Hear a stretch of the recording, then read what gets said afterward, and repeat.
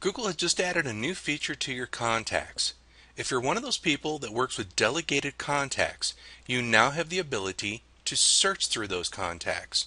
So for example, right now to the left side of my screen, I'm in my contacts.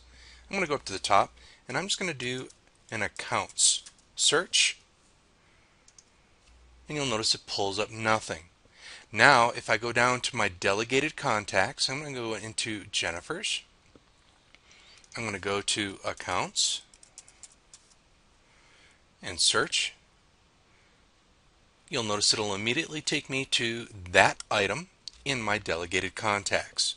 So if you'd like to search through your delegated contacts, you just need to make sure that you go to your delegated contacts item to the left, select the delegated contact.